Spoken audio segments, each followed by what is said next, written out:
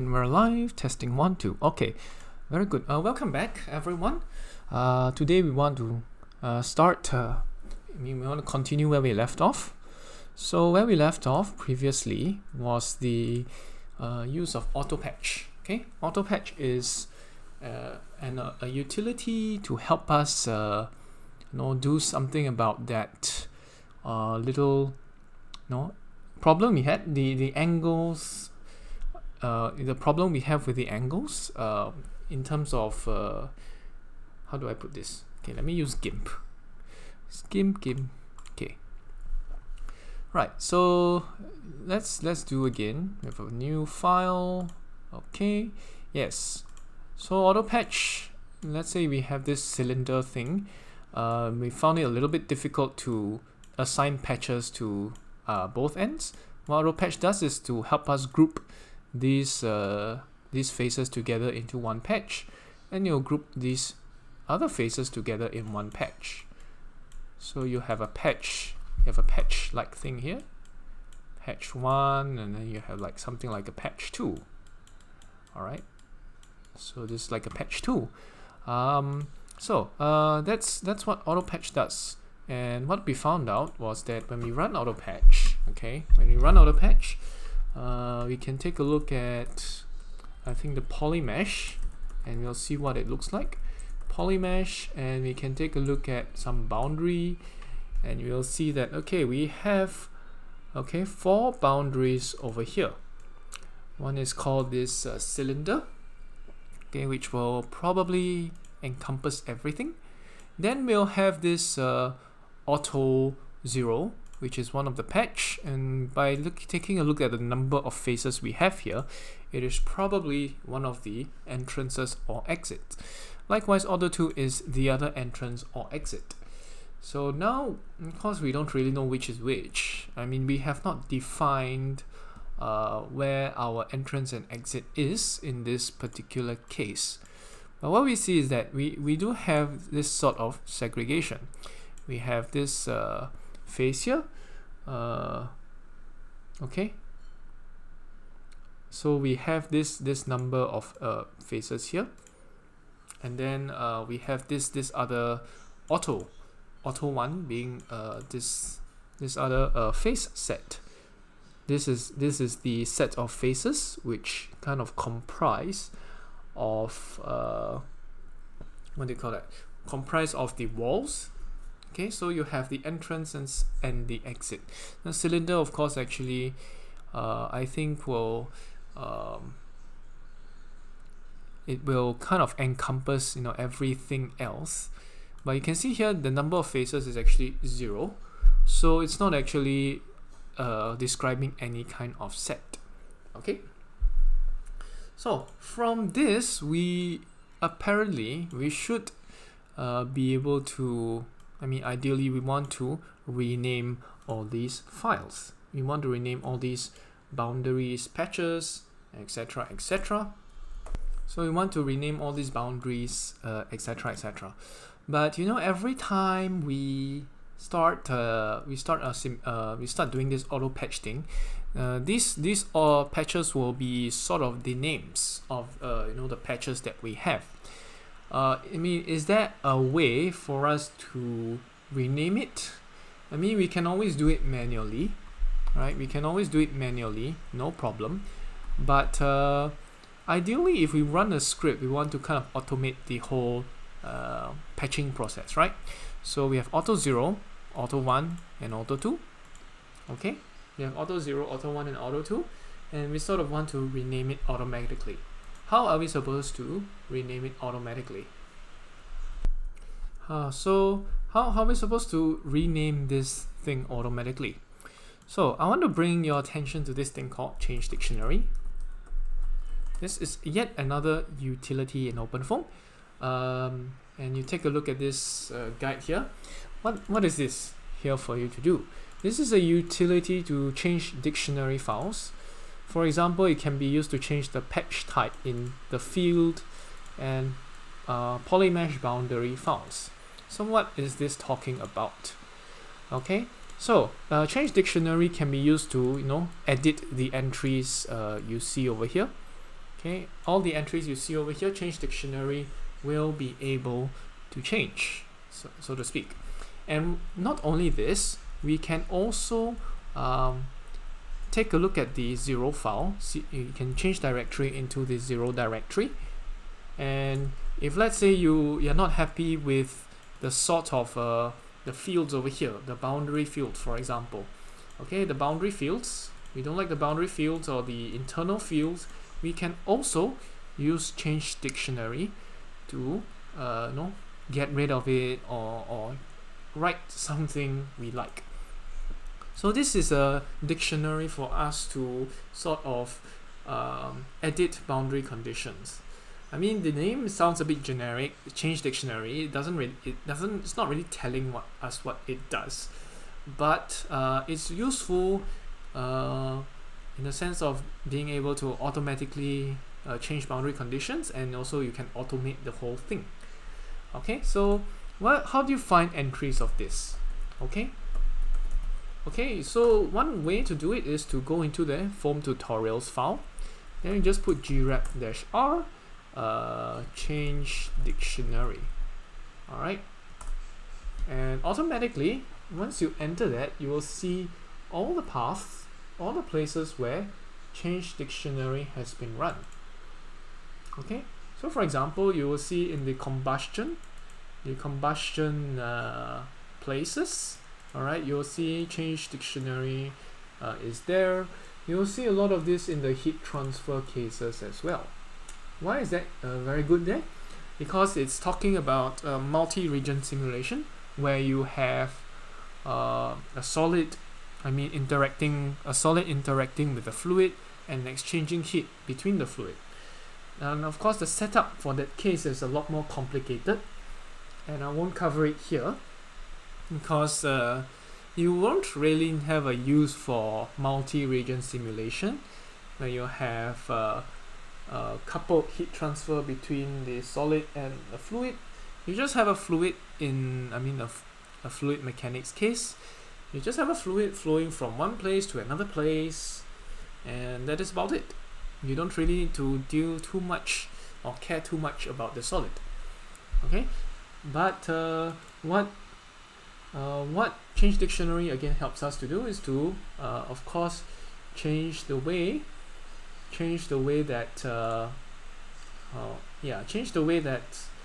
we change the patches, change the boundary conditions as well. So let's take a look into one of these changeDictionary files and see how it's run. Okay, so one of the places we can look is this thing called in the heat transfer, you have this sort of external coupled heater, blah blah blah. I don't know whether you can see it very well here, but this is the idea. You have this CHD multi-region simple foam external coupled heater. So let's go into CHD multi-region simple foam. So that will be found in the heat transfer and CHD multi-region simple foam. Don't worry if you're not very sure, you can always just explore later. I'll just visit so-called take a look at this area a lot. This area of the tutorials a lot. So I'm pretty familiar, but anyway, you take a look at the changeDictionary. changeDictionary. Okay, where would you find it? You will find it in the external coupled heater and in the multi region heater radiation. Let's go to external coupled heater, and we will go to system, because that's where you usually find your changeDictionary dictionary. Of course, you will see lots of regions here. Don't bother too much. Let's go to the heater. Alright, you will find changeDictionary dict over here. This is what the entry should look like. So let's go changeDictionary dict. Alright, you can see over here you will have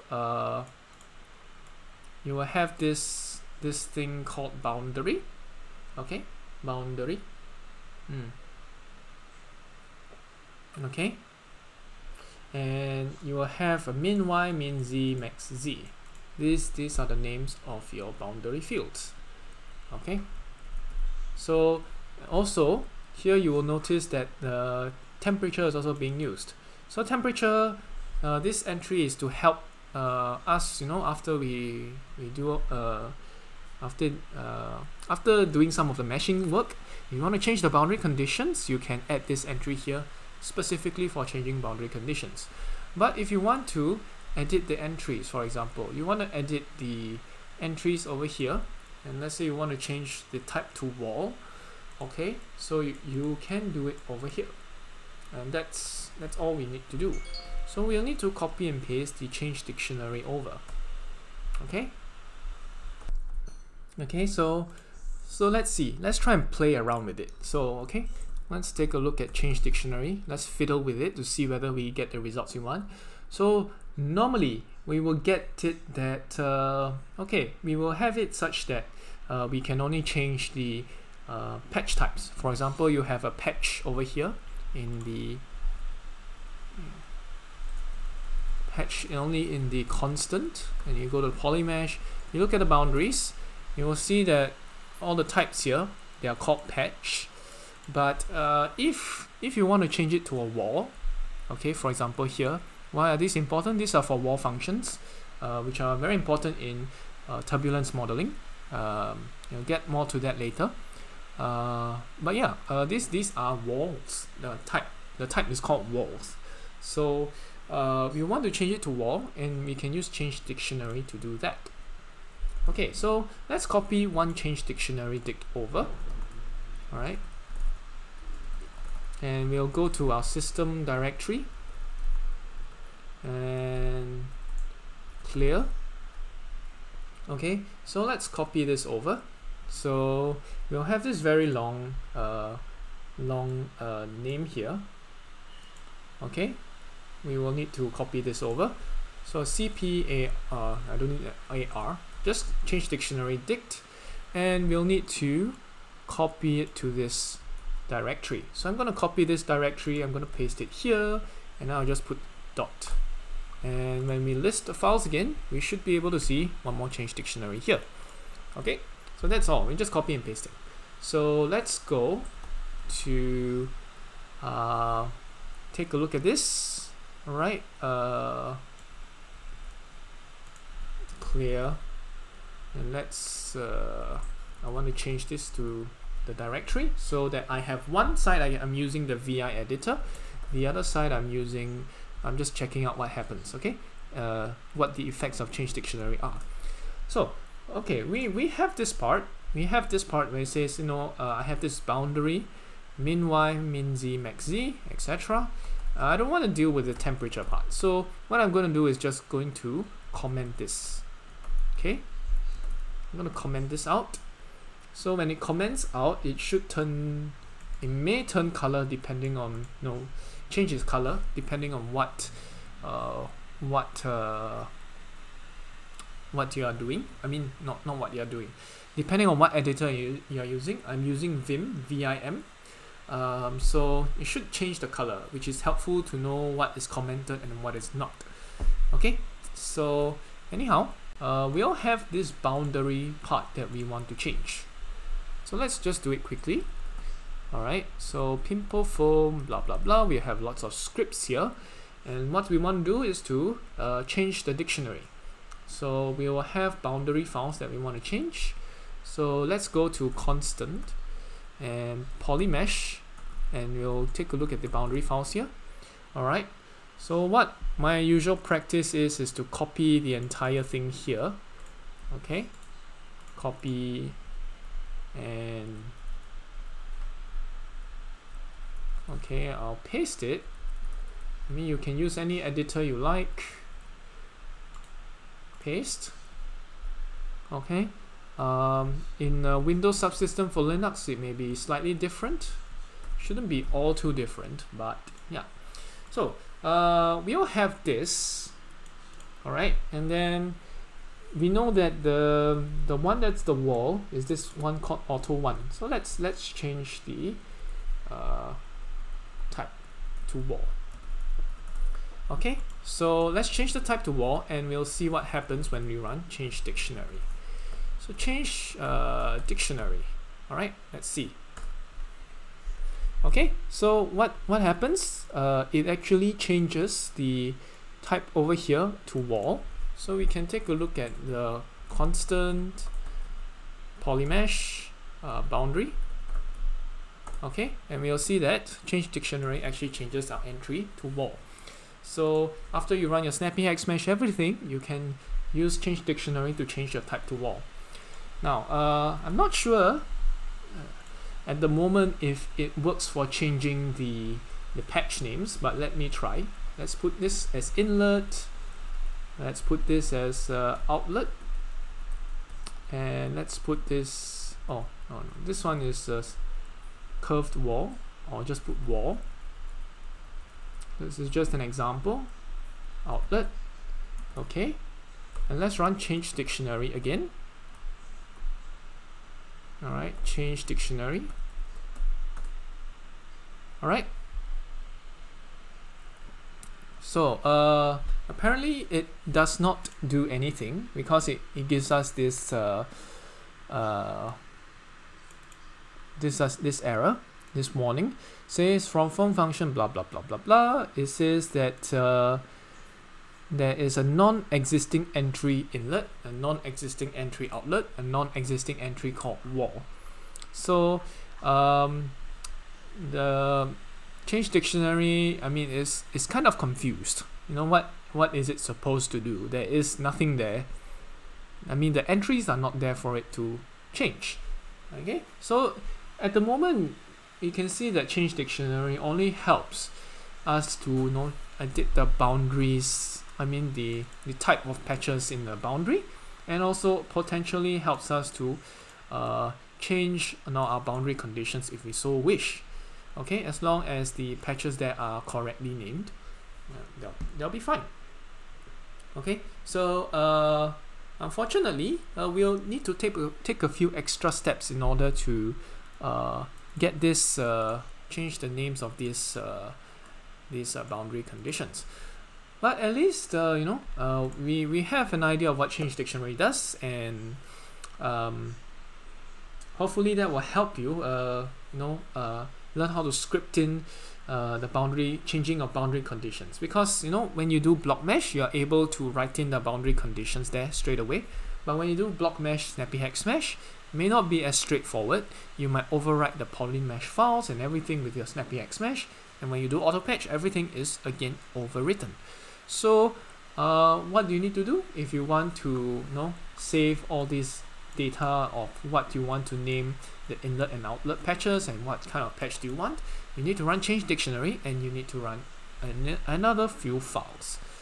Okay, so let's just very simply add this to git add and git commit.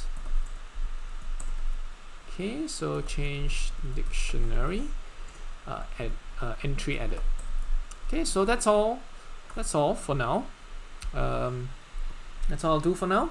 Next time we'll talk about perhaps how to change these patch names. Maybe we'll need to take a few extra steps. So thanks for watching. I'll see you guys again. Bye bye.